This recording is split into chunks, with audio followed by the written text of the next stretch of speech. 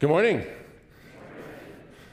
So I didn't mean to startle you. It came in a little hot there. It's good to see you this beautiful morning. Would you join me, stand together, let's sing together one of the true greats, hymn number 43, Great is Thy Faithfulness. You can find it in your hymn book or on either side of me. Great is Thy Faithfulness.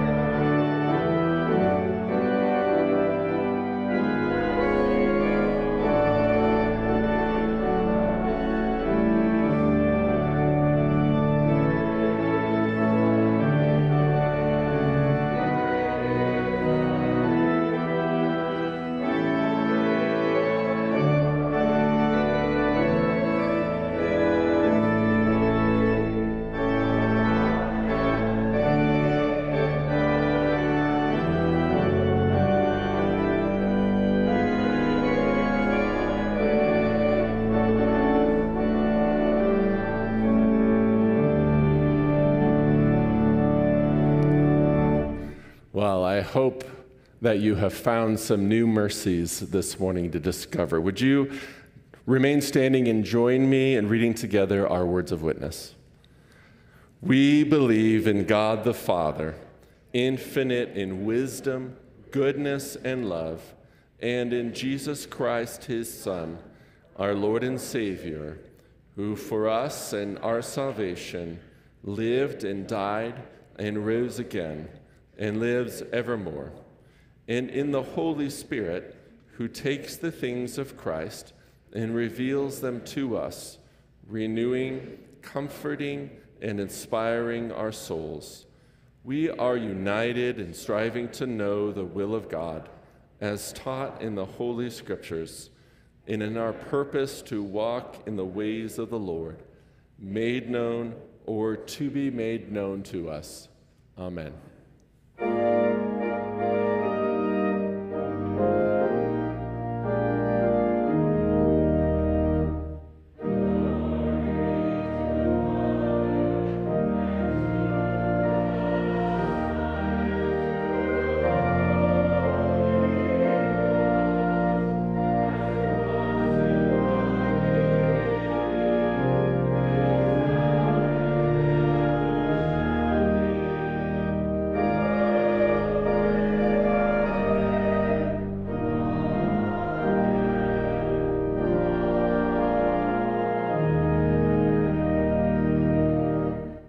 Amen. Would you say good morning to someone as you return to your seats?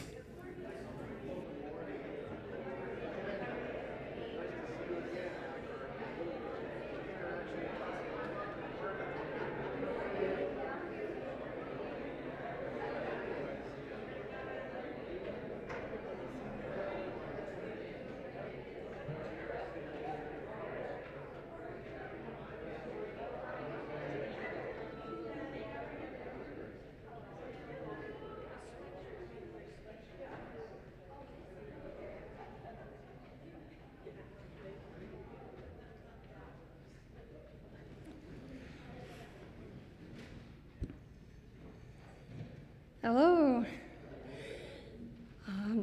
Last week, as you know, was the culmination of our backpack and food card drive. And just wanted you to know that it was super successful. Thanks to all of you. I really want to thank everybody. The missions committee wants to thank you. Last Tuesday, everybody showed up for us. I want to thank all those who showed up to fill all 40 backpacks and get them over to Trinity Church.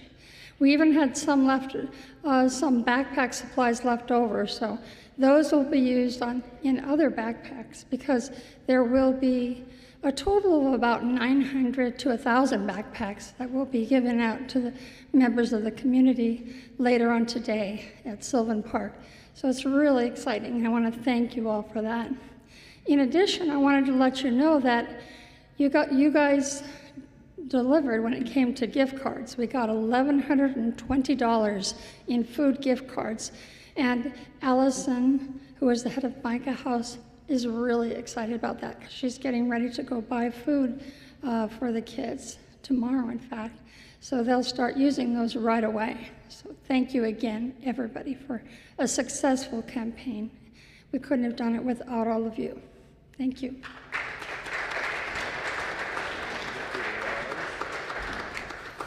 Thank you. I want to apologize to anyone watching on YouTube. I think I may have left my mic on during the Gloria Patri, so sorry about that. Also, if you are here and you are new or newish, and that is a broad term if you've basically been coming to our church since COVID, since after we started regathering, want to invite you to join us in the library for a brunch. I'll be there. I'll share a little bit about the history of our church, a little bit about our guiding values and what the next steps are, what we mean by the congregational way. So if you're new or newish and heard the word library and aren't sure what that is, you qualify for this brunch. It is room 1, so if you head down the steps towards the parking lot, you'll see a door with the number 1 on it in our Christian education building. That's where we'll be after today's worship service, start around 10:45. So I want to invite you to join us there. Good morning. A couple other things just for us to be mindful of. The Redlands Bowl reached out, and they're in need of ushers this Friday, the 9th. If you're interested in helping out and you're available, you can let Ashley know. I've had this flying around me. Have you seen it? It's driving me nuts. It's my new friend. Sorry. Focused. So August 9th is the date, but if you're interested, you're available, and maybe you've even done it before, you can let Ashley know. You can email her, go into the office. And we will pass that information along. Ashley also has the meeting times and all of that, so she can provide that for you as well today. Sunday school also resumes next Sunday. So kids, get prepared for that. We're really excited for you to have your classes again and spend time with one another. As we transition in our time of worship to a time of offering and giving, as always, as Rosalind emphasized, is that you are a very generous church. And so just to acknowledge that once again, we are so grateful for your generosity, and we continue to seek to steward that well prayerfully and as groups of leadership, considering how we can best use the resources that is supporting this congregation to meet the needs not only of each other, but our community as well. So we have our donation. You can give any offering in the back in the baskets that we have to keep one another safe. You can donate online at redlands.church or come into the office during our office hours, and we will receive that from you as well. Thank you.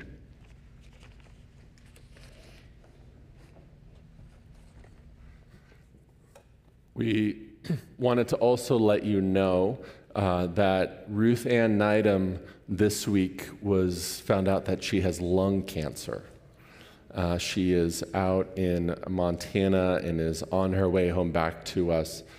She asked that you remember her in her prayers, as she surely has a long road ahead. So let's take a moment to pray. Let's remember Ruth Ann, particularly during our moment of silence at the end. And I invite you in our time of silence to remember those who you know who are suffering in some way, that we might join together and pray for the peace and health and healing of those whom we love. Would you join me in prayer? Our Heavenly Father, all of us here are in need of your healing touch. This morning we come like sheep in need of a shepherd. We come like children needing a parent. We come as the lost needing to find our way home again. Good Father, we are united together this morning in our need for you. We pray for Ruth Ann, alongside all we know who are afflicted with cancer, with memory loss, with aching joints and chronic illness. We pray together for the wisdom of doctors, the comfort of friends and family, and for hope and peace, as despair and loneliness only adds to our burdens. Good Father, we are united this morning in our need for you. We pray for those who are afflicted with mental illness, those impacted by an unseen illness that robs our joy, our clarity of mind, our peace. Good Father, we need you. We thank you for your goodness. Great is your faithfulness. Morning by morning, new mercies we see in all the seasons of our life. The joy, the good times, the happy memories remind us of your goodness in the hard, difficult seasons where we need you to barge in and interrupt our life with peace and joy. We need you, and we thank you that for those who seek you, find you. May we find you today, and may you reveal yourself to us through your peaceful presence, your light yoke, and your easy burden. Take a minute in silence prayer to come before your God.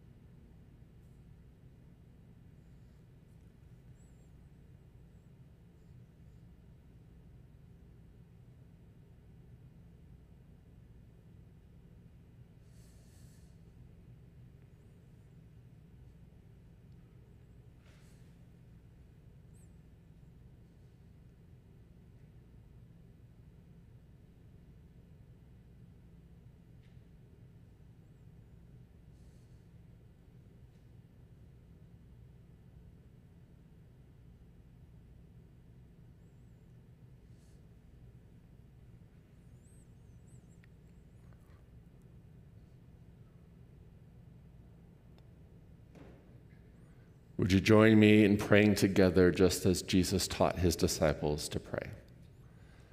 Our Father, who art in heaven, hallowed be thy name. Thy kingdom come, thy will be done, on earth as it is in heaven. Give us today our daily bread, and forgive us our debts as we forgive our debtors. Lead us not into temptation, but deliver us from evil. For thine is the kingdom and the power and the glory forever. Amen.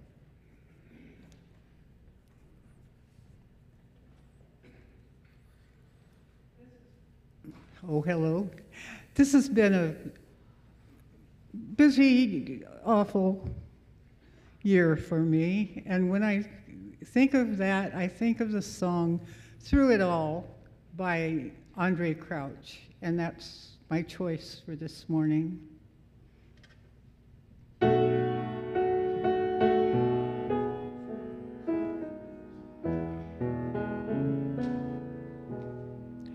I've had many tears and sorrows. I've had questions about tomorrows. There've been times I didn't know right from wrong. But in every situation, God brought blessed consolation that my trials only come to make me strong. Through it all, through it all, I've learned to trust in Jesus. I've learned to trust in God. Through it all, through it all, I've learned to depend upon my Lord. I've been to lots of places. I've seen a lot of faces. There've been times I felt so all alone. But in those lonely hours, yes, those precious lonely hours, Jesus let me know that I was his own. Through it all, through it all, I've learned to trust in Jesus. I've learned to trust in God. Through it all, through it all, I've learned to depend upon my Lord. I thank God for the mountain. I thank him for the valleys. I thank him for the storms he sees me through. For if I'd never had a problem, I'd never know that he could solve them. I'd never know what faith in God could do.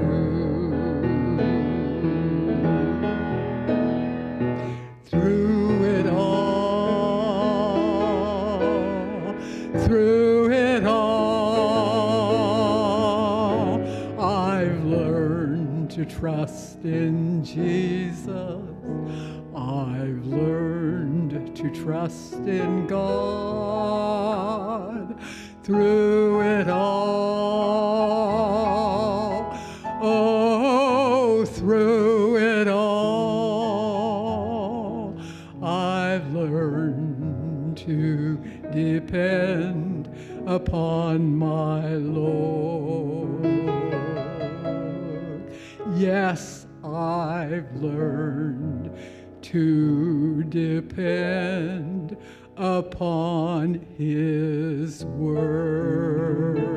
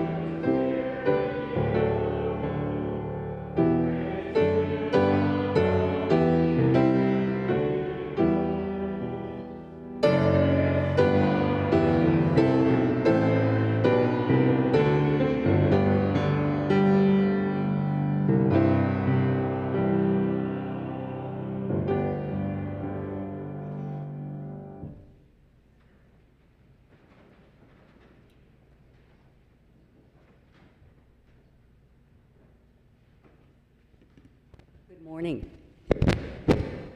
Are we on? Okay. This morning's scripture is Ezekiel chapter 37, verses 1 through 14, which can be found on pages 1349 and 1350 in the Bible in the pews, or you can read along up on the screen. The hand of the Lord was upon me, and he brought me out by the Spirit of the Lord and set me in the middle of a valley. It was full of bones. He led me back and forth among them, and I saw a great many bones on the floor of the valley, bones that were very dry. He asked me, "Son of man, can these bones live?" I said, "Sovereign Lord, you alone know." Then he said to me, "Prophesy to these bones and say to them, 'Dry bones, hear the word of the Lord. This is what the sovereign Lord says to these bones. I will make breath enter you, and you will come to life.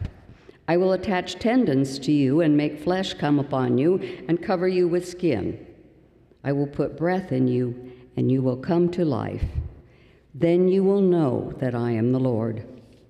So I prophesied as I was commanded, and as I was prophesying, there was a noise, a rattling sound, and the bones came together, bone to bone. I looked, and tendons and flesh appeared on them, and skin covered them, but there was no breath in them. Then he said to me, 'Prophesy to the breath, prophesy, Son of Man, and say to it, this is what the sovereign Lord says. Come, breath from the four winds, and breathe into these slain, that they may live.' So I prophesied as he commanded me, and breath entered them. They came to life and stood up on their feet, a vast army. Then he said to me, 'Son of man, these bones are the people of Israel. They say, our bones are dried up and our hope is gone. We are cut off. Therefore, prophesy and say to them, this is what the sovereign Lord says. My people, I am going to open your graves and bring you up from them. I will bring you back to the land of Israel. Then you, my people, will know that I am the Lord when I open your graves and bring you up from them. I will put my spirit in you, and you will live, and I will settle you in your own land. Then you will know that I, the Lord, have spoken, and I have done it, declares the Lord." This is the word of the God.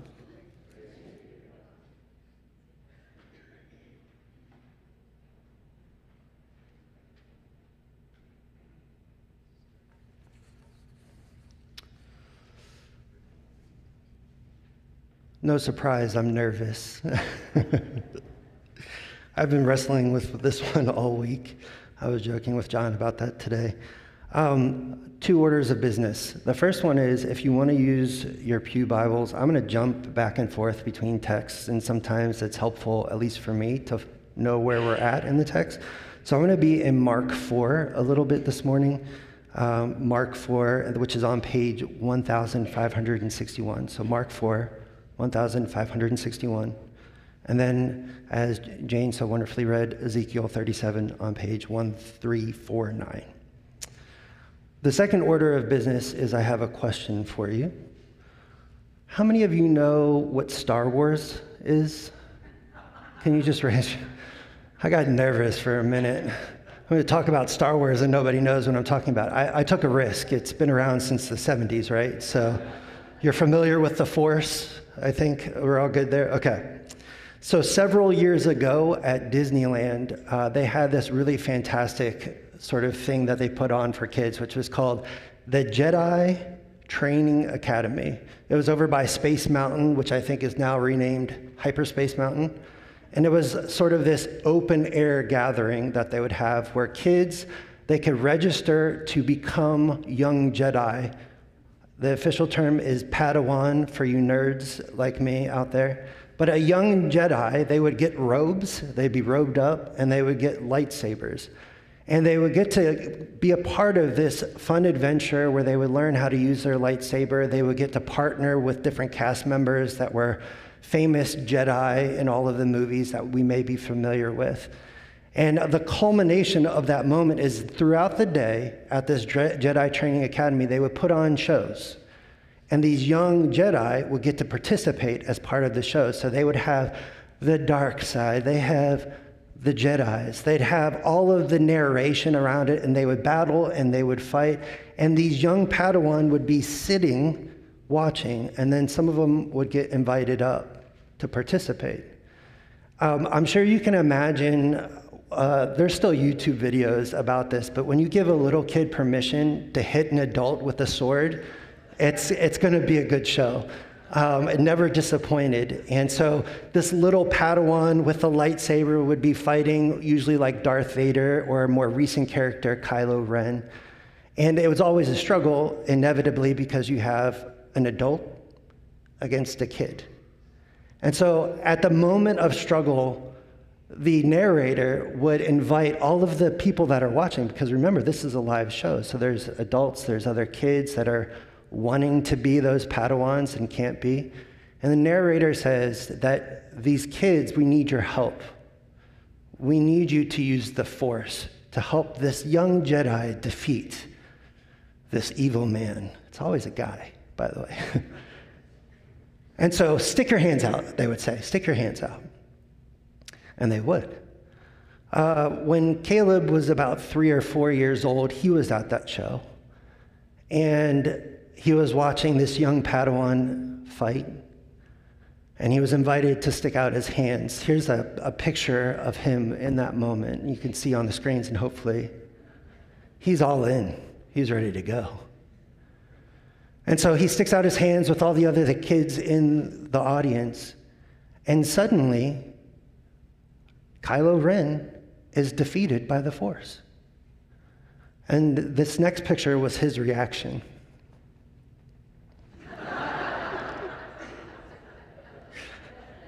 I love it. Well, you're laughing and you're connecting with this is because there's something really innocent about that moment, isn't there? Like all the adults, for every single kid that was sticking out their hands like this, and then Kylo Ren is defeated and they're like, wait a minute, what power do I have? There's adults that are rolling their eyes because they're in on the secret, aren't they? There's this gap that we experience between what it's like to have this childlike belief that somebody could tell us something that's wildly impossible, but for us it's possible. And we lean into it and we just believe and do. But as adults, we kind of lose that imagination and awe over time, don't we? I don't want to presume upon you, but I do. I don't think I have the Force. I don't think I could stick my hand out and defeat Kylo Ren. And so as I was thinking about the Ezekiel 37 text, and I was thinking about my own faith. And again, I don't want to project upon you. So my invitation this morning is that you consider your faith today, your heart and your mind. It's less of a challenge and more of like, we're a work in progress, and just to acknowledge that together. And so as I was thinking about Ezekiel 37, I started to be confronted with the reality about my faith, which is sometimes I struggle to have hope. And sometimes I struggle to believe. Sometimes I struggle to imagine a world that is different than the world that I see and hear around me, perhaps on the news. Can you relate to that? Where you want to, but inevitably you can't. And I began to ask God, like, is it possible for me to have my version as an adult of what Caleb experienced at the Jedi Academy? Can I have awe and imagination again, or am I just stuck in this place where I'm constantly wondering what hope and belief and a new way of being could possibly look like in Christ? And so I was praying. And as I was praying, I was just looking through Scripture, and I came across a familiar parable. Perhaps you have read it or have heard a sermon or two about it. It's the parable of the sower. Is that familiar to you? And as I was reading through it, something that I certainly read before jumped out to me in a way that it hadn't previously. I'm going to read it for you so that way you can follow along with me. That's why I invited you to have your Pew Bible. It's Mark 4. It's Mark 4, verses 3 through 8, and I'll read it, but you can follow along on the screens as well. It says, "Listen, a farmer went out to sow his seed. And as he was scattering the seed, some fell along the path, and the birds came and ate it up. Some fell on rocky places where it did not have much soil. It sprang up quickly because the soil was shallow. But when the sun came up, the plants were scorched, and they withered because they had no root. Other seed fell among thorns, which grew up and choked the plants, so that they did not bear grain. Still other seed fell on good soil. It came up, it grew, and produced a crop, some multiplying 30, some 60, some 100 times." Later, Jesus is with his disciples, and they're trying to decipher what this parable means. They're trying to connect with it and have some understanding of what are you talking about, Jesus? And he responds back to them with an explanation. As I read this explanation from Jesus, I would like for you to pay particular attention to verses 18 and 19, because that's what stood out to me throughout the week. So Jesus explains to his disciples, the farmer sows the word. This is verse 14. Some people are like seed along the path where the word is sown. As soon as they hear it, Satan comes and takes away the word that was sown in them. Others, like seed sown on rocky places, hear the word and at once receive it with joy. But since they have no root, they last only a short time. When trouble or persecution comes because of the word, they quickly fall away. Verse 18. Still others, like seed sown among thorns, hear the word. Verse 19. But the worries of this life, the deceitfulness of wealth, and the desires for other things come in and choke the word, making it unfruitful. Others, like seed sown on good soil, hear the word, accept it, and produce a crop, some 30, some 60, some 100 times what was sown. Now, like I said, when I read verses 18 and 19, I sort of stopped in my tracks.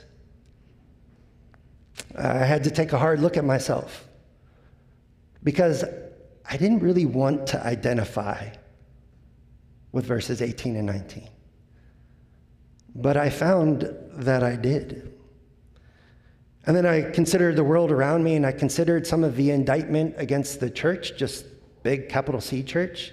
And I'm sure you've heard it too, is where's their fruit? Where's their impact? And it got really uncomfortable. I got uncomfortable because I asked, why does verse 18 and 19 feel so familiar? Why am I always worried? Why am I always worried? Why do I think more money will fix my problems?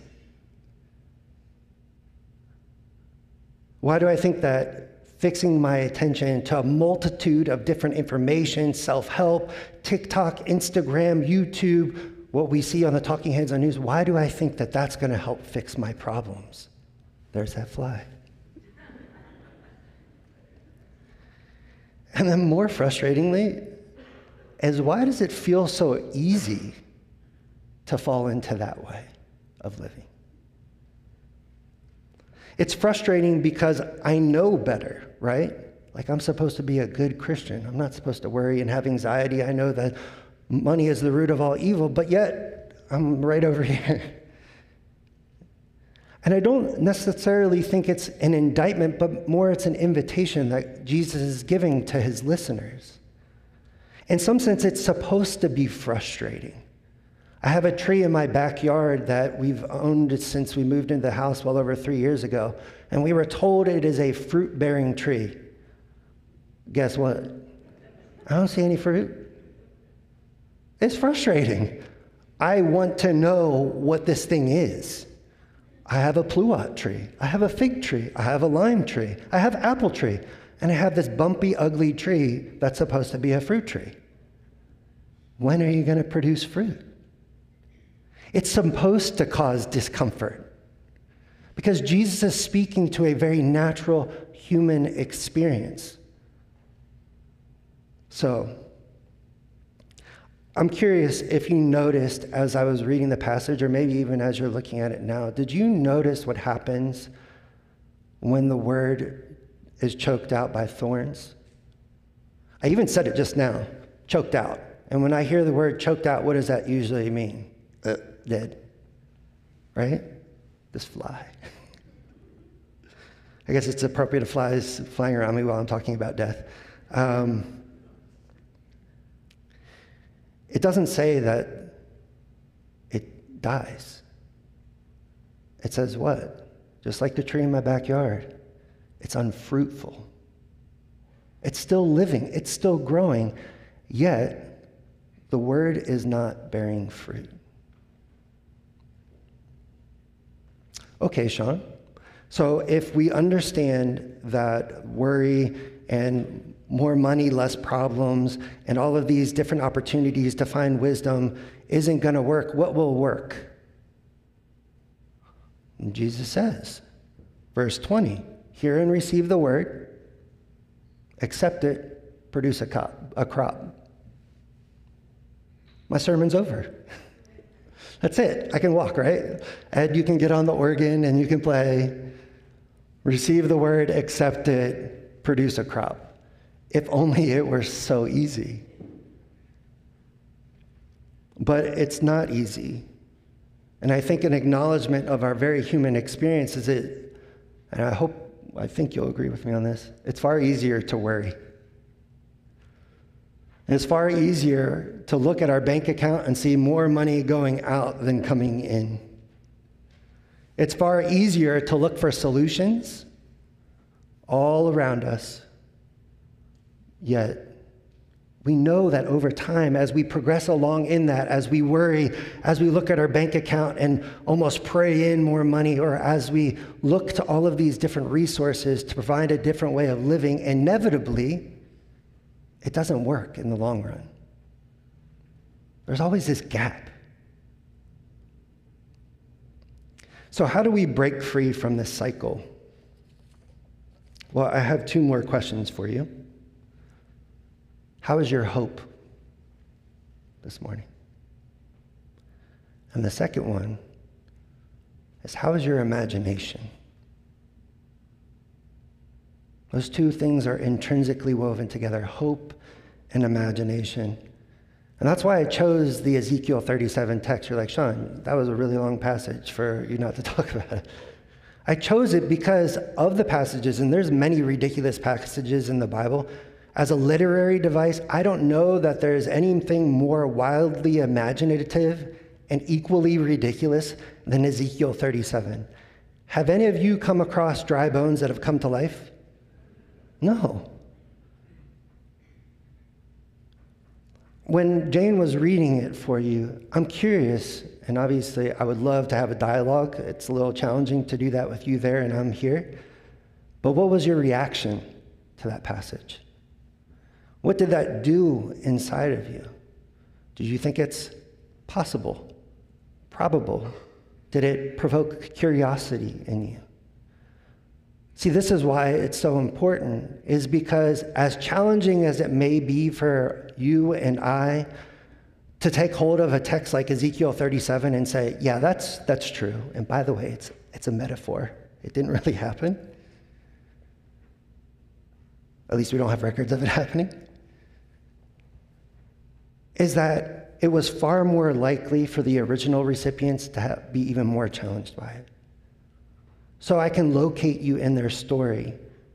The moment when Ezekiel receives this prophecy,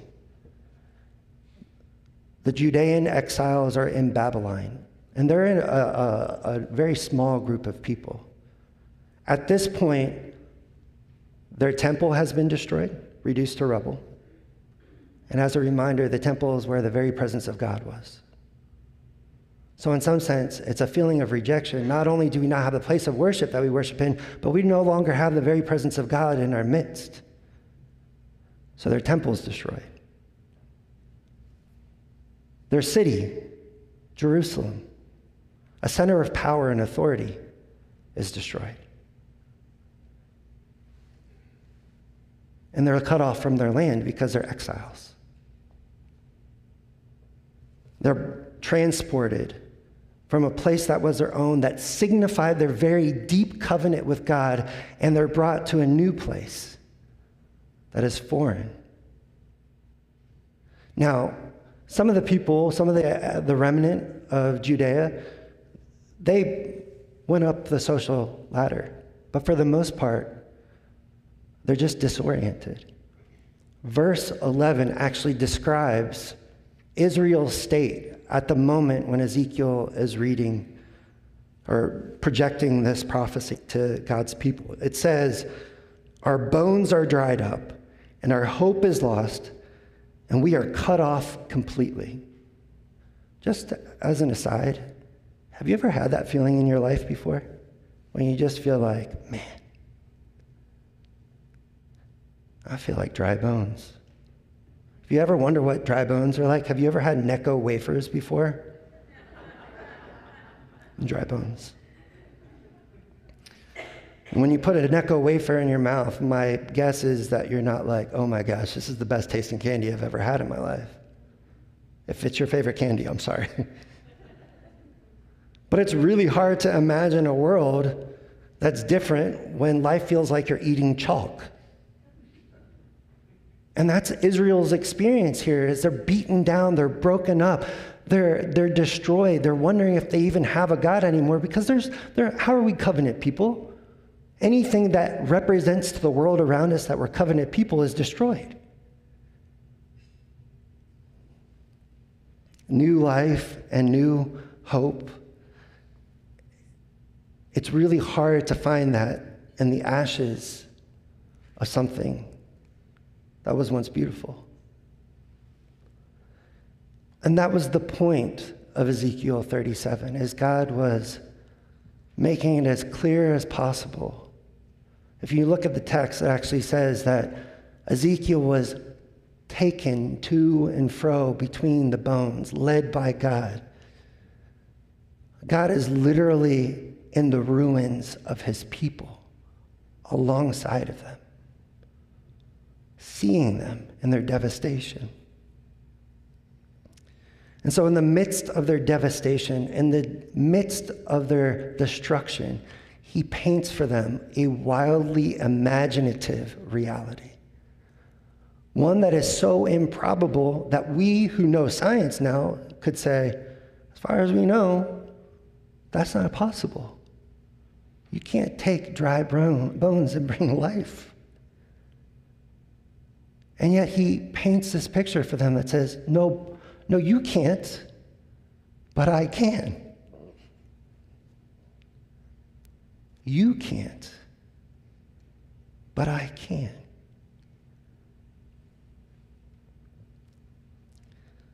I mentioned before that sometimes I struggle in my hope and I struggle in my belief.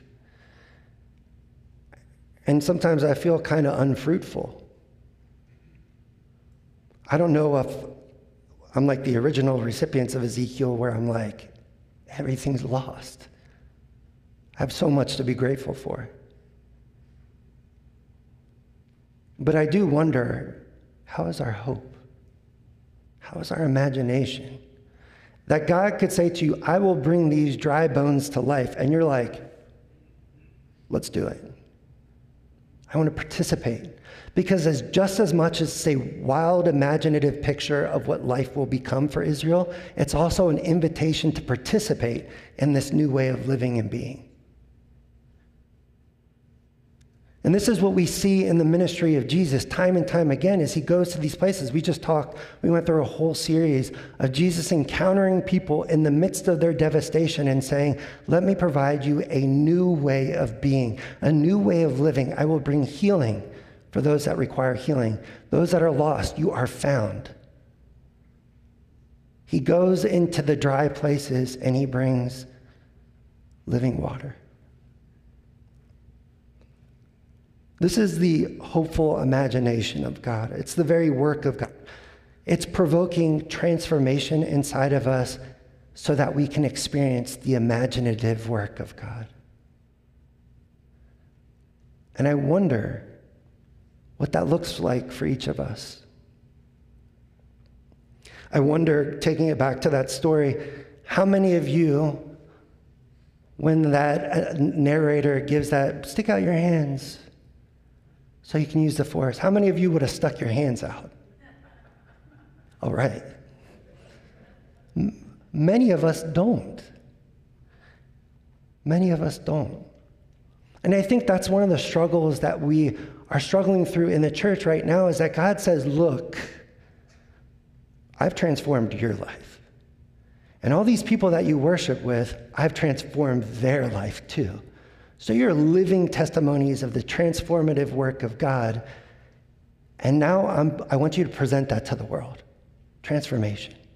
I want you to go into your workplaces, into your grocery stores, into your neighborhood, and I want you to carry with you this imaginative new reality. That what you see and hear, it doesn't have to be that way anymore. And we're like, okay, I'm like that.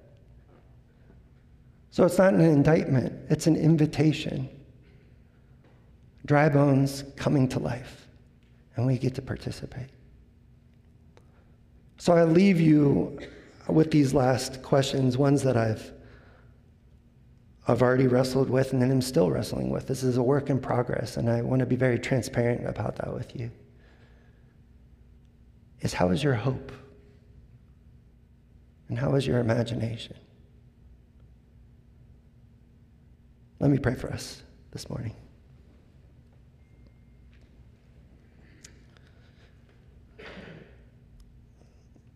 Lord, I think there's times where there's sermons that are meant to be unfinished because the story is still being written in our lives in the sense of living experience. You've painted before Israel a new reality. You've painted before us a new reality wrought out of your finished work on the cross, Jesus.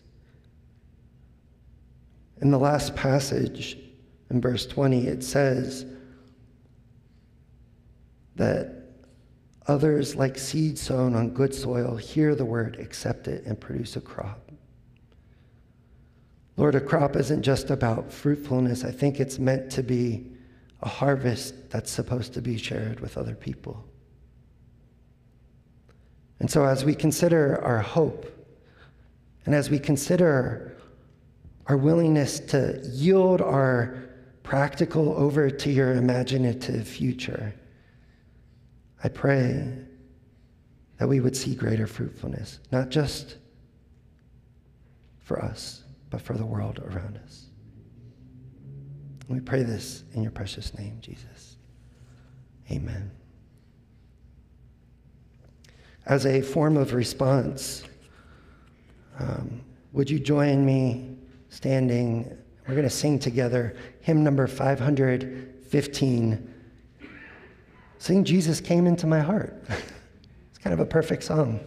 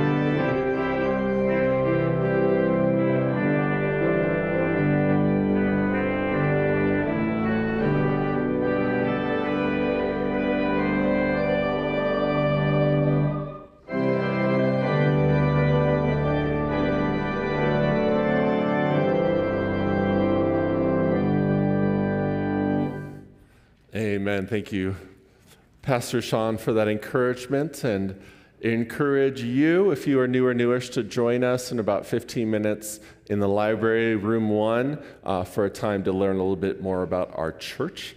Hope you can make it. And receive now your benediction, which comes from Colossians chapter 3. May the peace of Christ rule in your hearts, since as members of one body we are called to peace. May you be thankful. Let the message of Christ dwell among you richly as you teach and admonish one another through wisdom, through psalms, hymns, and songs in the Spirit, singing to God with gratitude in your hearts. And whatever you do, whether in word or deed, may you do it all in the name of the Lord Jesus, giving thanks to God the Father through him. Amen.